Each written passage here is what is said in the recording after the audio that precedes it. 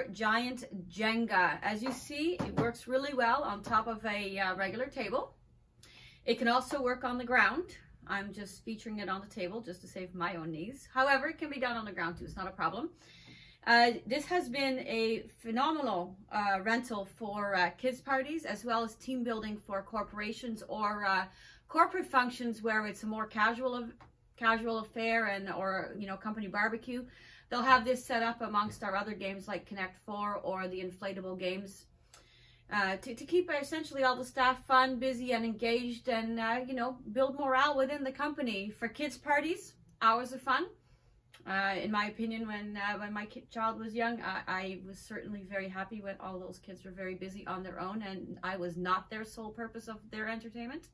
Anyways, as you know, the game is played by, you want to remove one block and then, not have it fall and then put it on top. Keep going by plucking one by one out and putting it back on top, and then let's see. When it falls, whenever it falls, unfortunately, you're the loser. Anyways, hopefully this was helpful.